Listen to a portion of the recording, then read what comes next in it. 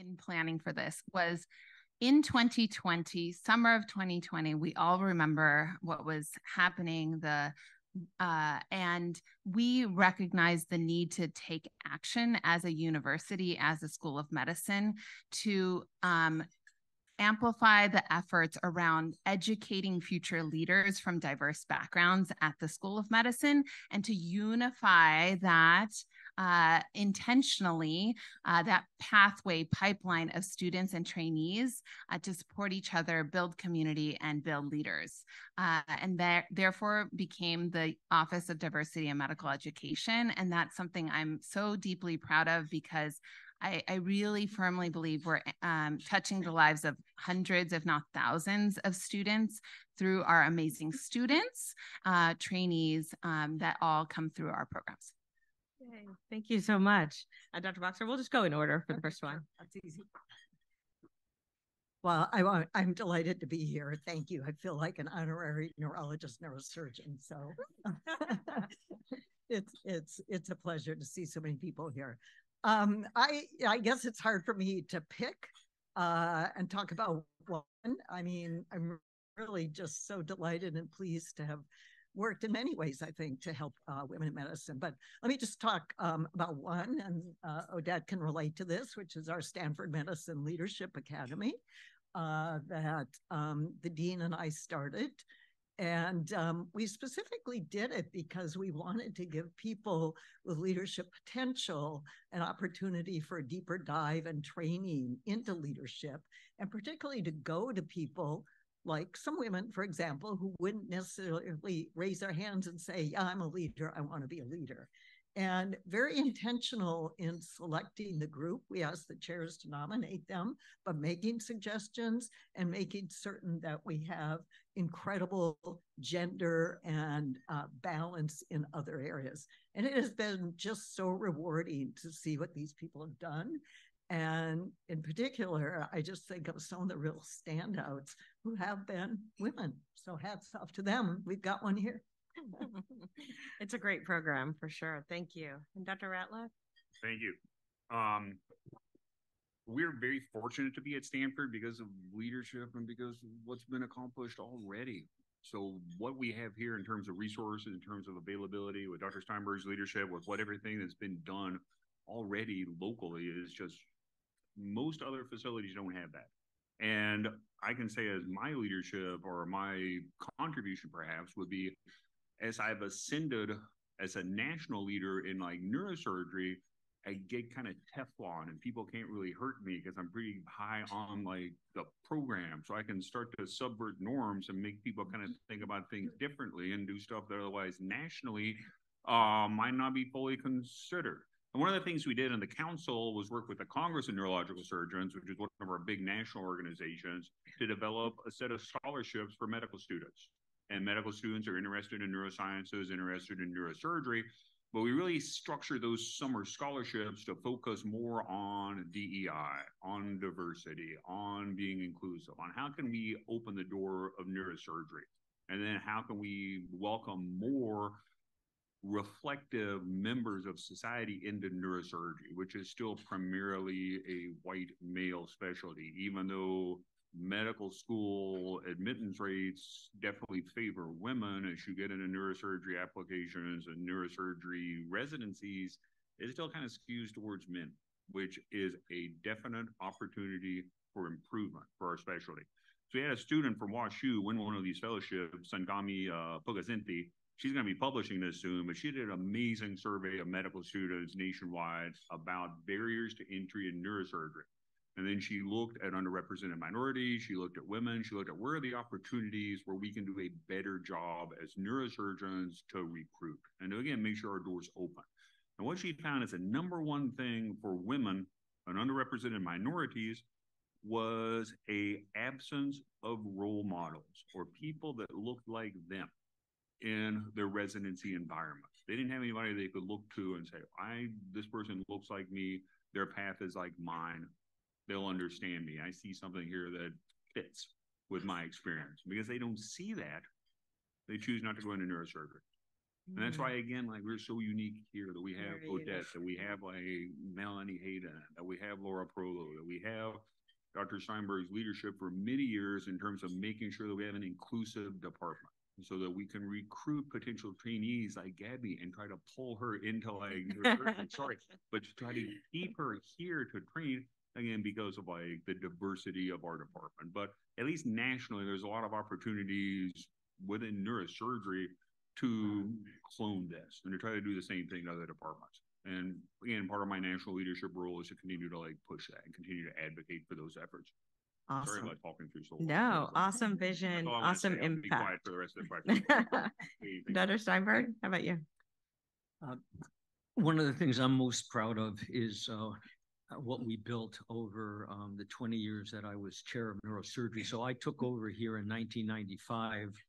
And at that time, an appalling something like 5% of board certified neurosurgeons were women. 4.5.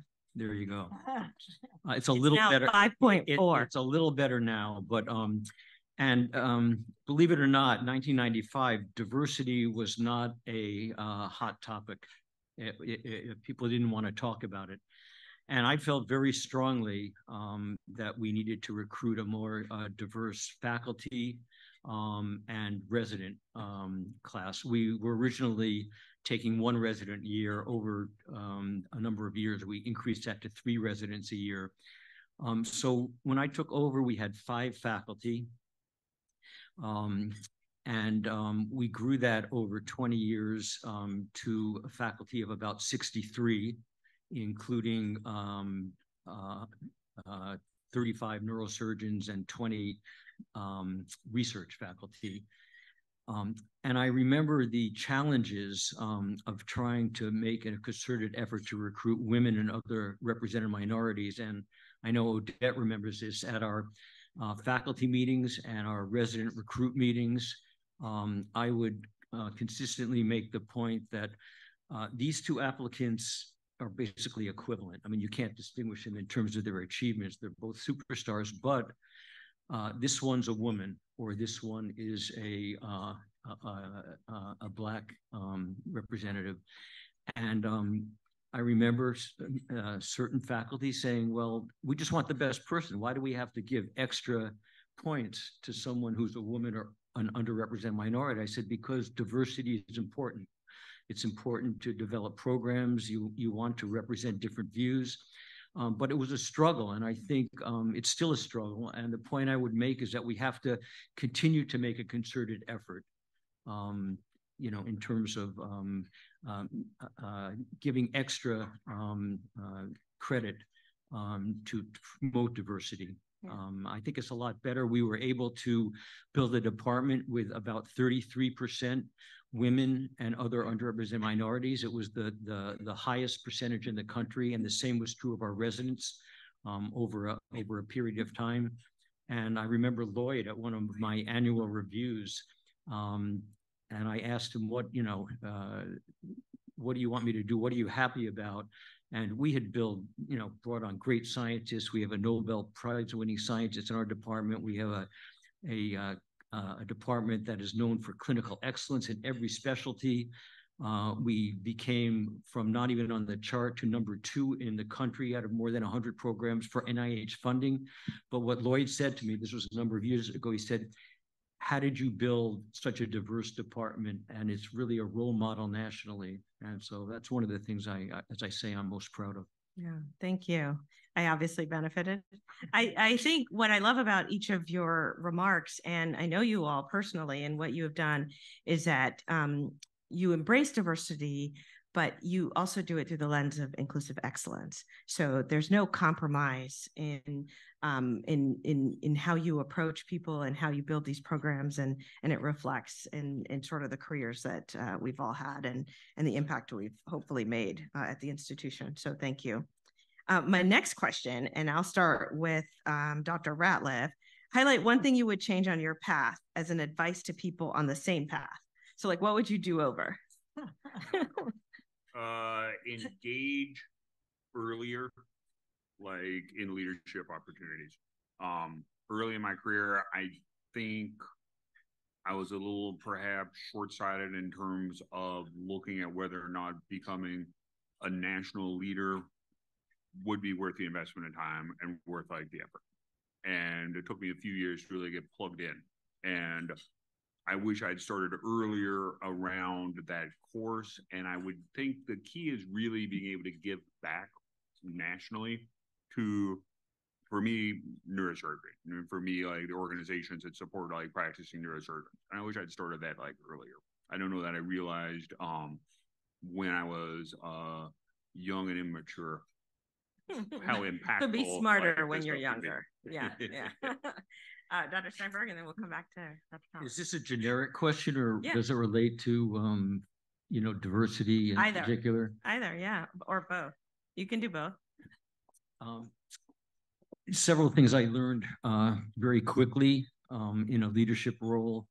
One was, I think it's very important to live off reflected glory. So when you become any kind of leader, you want to avoid the tendency to focus on yourself. It's not all about you. And I think that's sometimes difficult to do. I think another thing I learned quickly was you must listen. And I remember as a medical student, when we got videotaped at our first clinical interview with a patient, and Mike Jacobs, remember Mike Jacobs in primary care? He said, "You did great. You were very thorough and everything, but you talk too much." and that made an impression on me. And I've tried to become a good listener, because you want to understand other people's point of view, and try to develop an approach based on what you think other people are feeling, what their needs are. So I think those are two lessons I learned over time. Well said. Yeah. Dr. Thomas? Two lessons as well.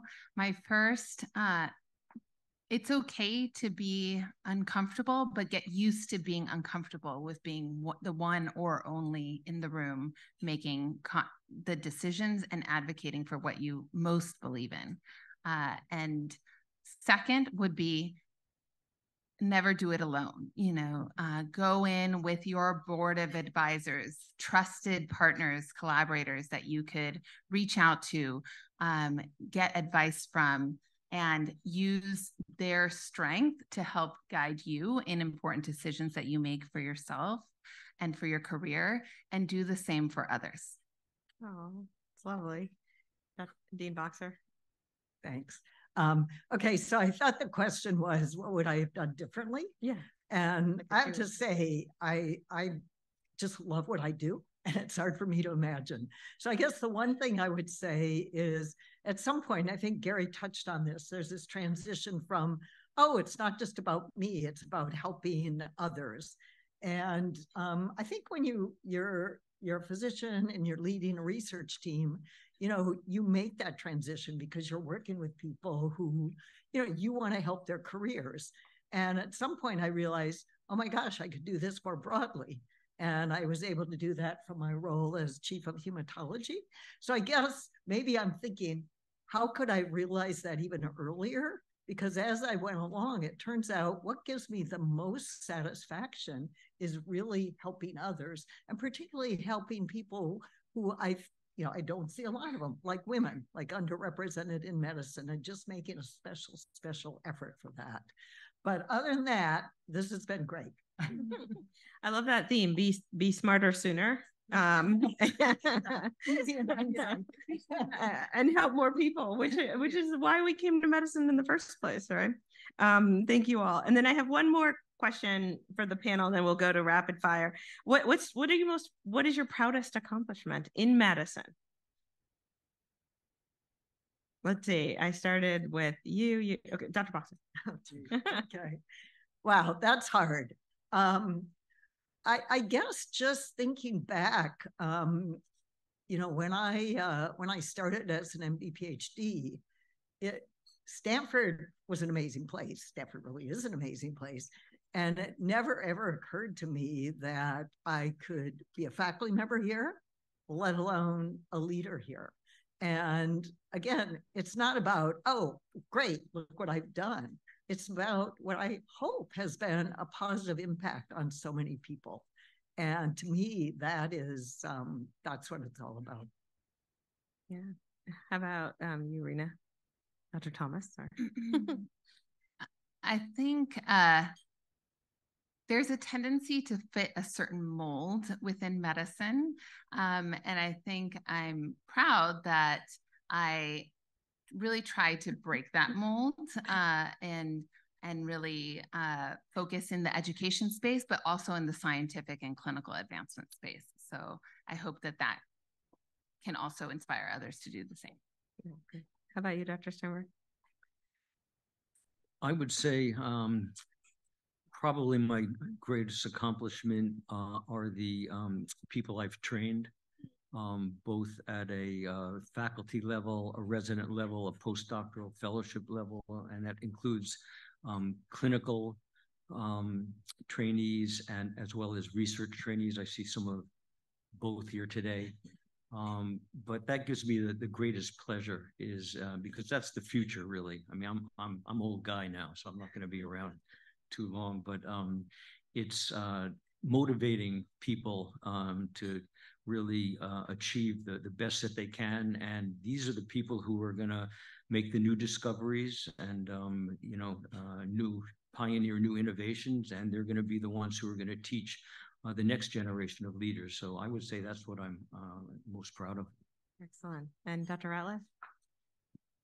So you stole my answer and probably said it better than I was able. So it's like, all right, let's have a do-over. Yeah. I mean, I guess two things. First of all, just being here and being on this panel. I mean, I'm pretty proud of that. That I've done something right. That you felt compelled to like include me with this August group. I'm pretty proud of that. And also, just like Dr. Steinberg said, like trainees. And when you train someone and then you see them going on and becoming a faculty member, and then they are training additional neurosurgeons, and you're able to see that roll forward into the next generation, you really see how your impact is amplified. Much more than the patient you could help as an individual, you're training individuals who go up and help additional patients. And that, and as they train the next generation, you just see like a multiplication of your impact as a neurosurgeon, which is, as you have noted. And that's very unique. And I think a wonderful part of being an academician. Excellent. Thank you. I'm mindful of time. And so we're going to spend another maybe 5 to 7 more minutes with what I'm going to call rapid fire questions. You don't have to think about them deeply. They're lighter questions just to get you to know you better. The first is, if this weren't your career, what would you be doing? Anybody? I'd be a veterinarian. I thought for a long time about that. I'd live somewhere out in the country and I'd have horses and dogs, and it's a nice notion. Never happened. I'd be playing trumpet, which is something I took up recently after stepping down as chair. I never thought I could make it as a professional trumpet player, but as Gabby knows, I've really been enjoying playing in the Stanford Medical Orchestra and practicing every day. So it's I love playing music. Dr. Ratliff? I have no idea. I'd be someplace like very frustrated and unhappy because I wouldn't be doing like what I love. I don't think I could like really. You do not want him unhappy. I'm very pleased with where I am. So I can't think of anything I would rather be doing. And Reena? In 8th grade, I did a report around how to become an Olympic swimmer, which I don't know if anyone's seen me in the pool lately. And I don't know how I would build a career around that either. But I guess I do get to work out with the master's swim team here at Stanford. All right. With that, what's your superpower? I think connecting with others. I think getting to know them as people, getting to know what motivates them, and hopefully encouraging them to follow that path. Anyone else? Well, I was going to say something somewhat similar to Reena, which is that I find it incredibly helpful when I'm talking to someone to put myself in their place and try to think, okay, what are they thinking? What are they feeling? How best can I understand them? How best can I help them? I don't know if it's a superpower, but it's something I'm working on. John? I don't have a superpower or not. Maybe communication. People generally kind of know what I'm thinking, and I'm relatively clear with making that or making those points evident. Sure. I don't know if it's a superpower, but one thing that I think has helped me over many years is possessing a certain energy level, being able to prioritize and to compartmentalize different activities. I think has enabled me to accomplish things that I might not have been able to. And what's your favorite book? I've been actually reading a bunch of biographies by Walter Isaacson recently. And when I say reading, I found out I can listen to them on audiobooks when I'm driving to and from work. And it's amazing how much time that is. So I started with Leonardo da Vinci, that biography, and then read his Ben Franklin and Steve Jobs. And I'm now reading, I think he's a great biographer because he has a wonderful understanding of the science and the culture and the art, but he also brings out the personal aspects. And I'm right now reading The Codebreaker about Jennifer Doudna, who just won the Nobel Prize for CRISPR. So those have been my favorite books recently. Very cool. How about you, Reena? I'm reading right now Covenant of Water, which is amazing. Trying to get through it though, while also doing my day job, Dr. Boxer? Well, I was going to put in a pitch for my favorite books by Abraham Verghese. After all, he's a member of my department. And so, I just so admire someone who can be an amazing physician person and an incredible author. Yeah. How about you, John? I mean, last book I read was Chain Gang All Stars. I put in a huge pub for that. Fantastic, modern novel. I don't know if it's favorite of all time or not. I'd probably go back to Dostoevsky or Anna Karenina. Favorites, but yeah, my favorite. No time to read those tomes anymore. Work. All right, and now what mobile app do you use the most, Dr. Boxer? Oh, you are asking the wrong person. Probably just my email because I can't be away from it. Reena? Oh my goodness, same answer. They are so old. Yeah. I just spent the night in the OR with a bunch of young people, quote unquote, and I learned all these new things. I learned RIS, charisma. Is that what you call RIS? And I learned what was the other word I learned? Oh, drip, to be dripping. So I'm way up to speed now on apps. These are all on apps, and so we are super old. Take things clearly, some people say for 200. Yeah, exactly. We're way not your target audience. Yeah. But in any case, what about you, Dr. Steinberg? This is a bad group to ask about apps. All right. I'll skip that. Do any of you have a mindfulness practice? It can be exercise, it can be religious, it could be anything that you feel. Yeah, if you want to call it that. I don't always think of it that way, but I get up every morning early so that I can do a workout. And it's just a great opportunity to sort of let my thoughts flow. And I find that if I start my day without that, it's not such a great day. Anyone else want to share? Yeah, for me, it's meditating. I mean, I dabbled in meditation, completely lost it as I became an attending physician. And then as I've gotten middle age as opposed to early middle age, or old is what we call it. Right? I mean, I did like a meditation retreat at like Spirit Rock for like a week, like in the fall, which I never ever would have imagined actually doing. But it was really like transformative. And being able to get back to like meditation as a routine practice and just really helping my effectiveness. Amazing. How about you, Dr. Steinberg? I used to be an avid runner, and that was important to me. I still like running, but it's become uphill more like hiking these days. But I don't do it every day.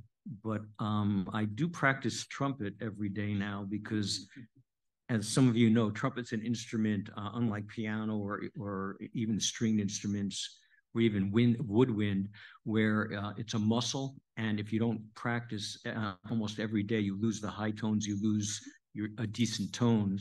And it's something, I do it often at the end of the day. And it's usually when I do it, if I get out of the OR even at 11 at night or midnight, I'll practice in my office because there's very few people around. And it's funny, if I'm tired, I think, do I really want to do this? But once I start playing, I really enjoy it. And it's become a nice end of the day before going home to play 45 minutes or an hour.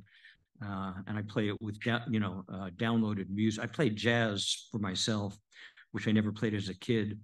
And now you can download, a great jazz quartet or quintet minus the lead trumpet player. So I can play the Miles Davis part or the Lee Morgan part. So that's kind of become a routine for me recently. Love it. And Reena, we'll close out with you. A routine that we started is family reading time. So we each get our own books at the end of the day, just before bedtime, and try to read together at the same time, our own books. Oh, I love that. Yeah. Thank you. I'm going to open it up to any questions that you might have. If not, we'll close it. Anyone have a question for the panel? And you can ask anything. They have to answer. We'll start with Odette. Sorry.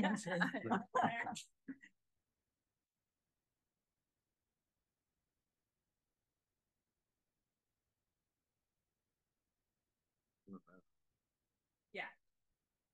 Yes. Was it that high? It was 4.5% board certified in neurosurgery were women. Right. Yeah. Well, did you have a question?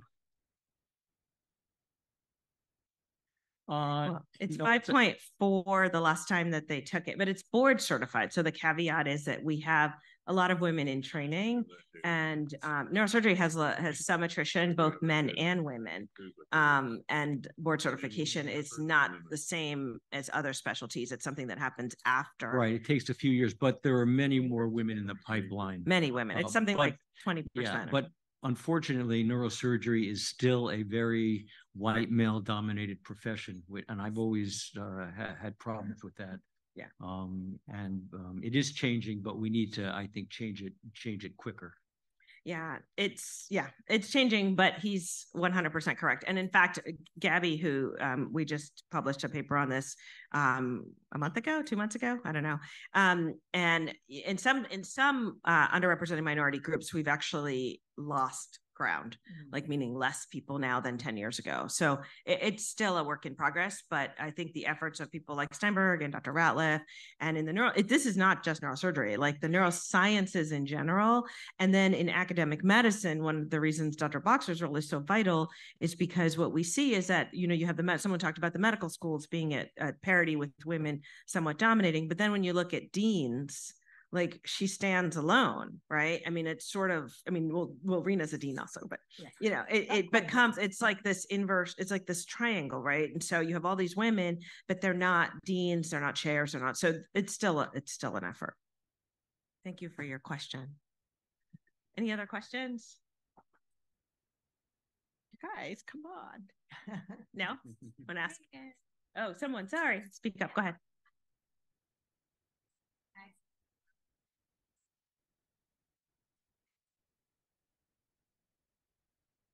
Wow, that's excellent. Did you guys hear that? Yeah. Passion, commitment, positivity, optimism. I think that's so important in a leader. I think you've heard communication, listening, even more important, and not being afraid to take some risks going out there. This comes up when we interview residents, as an example. And many years ago, I thought it was most important that they were brilliant and had all these great accomplishments and were driven. But I've concluded over many years, the most important aspect is the character of a person. What kind of, because all of the people who apply have these, they're all ambitious and they're all very well accomplished and super smart and talented and energetic. But character is something maybe it's developed over over a short period of time. By the time you're applying to residency, it's going to be tough to change that. And these are people not only who are going to be with you for 7 years of training in neurosurgery, but they're going to go on future careers. And I think being a good person, having high ethical values, being compassionate, all those make up character. And I think that's the most important feature. Thank you. Thank you for your question and for your answer. If you guys want to add, you can. If not, any other questions? I'll have room for one more if you guys would like. Yes.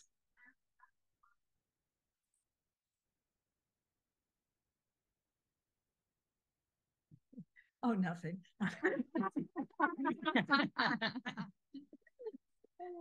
It's always a balancing act. I think there are so many priorities on your time as a woman, as a mother, as a faculty member, as a mentor, and having passion and energy are really important, but recognizing that it's a team, right? So nothing I do without an entire group of collaborators, of team members, and making sure that you make time for everyone to shine in their skill set is really key. Yeah, I was going to say the same thing. It's about balance. It's about prioritizing. It's about being efficient. And, it really bothers me still when I talk to women in training who say, oh, I want to do this career in academic medicine. So I realize that means I can't have a family. I can't have children. I'm like, no, don't even go there. You absolutely can have it all. You've just really got to be committed and want to do it. And then I think it is also so important showing others behind us that it is possible, helping them, reaching out. I'm going to close on that note because that's incredibly powerful. There have been some incredible themes today. Be smarter sooner is my favorite. And mentoring is key, and access. And as you guys, I hope from today, you will join me in understanding just how incredible these 4 individuals are in changing the face of medicine, not just at Stanford, but I would argue changing the face of medicine, period. Please join me in applauding them and thanking them for taking their time. And we have these little gift bags. And you get more than this. Thank you.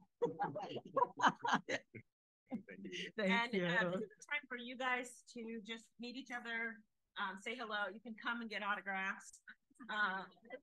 It'll cost. But thank you all for joining us. Thanks again, Jan, for your for inspiring this event, and thanks again to our coordinator and our chairs. All right, take care.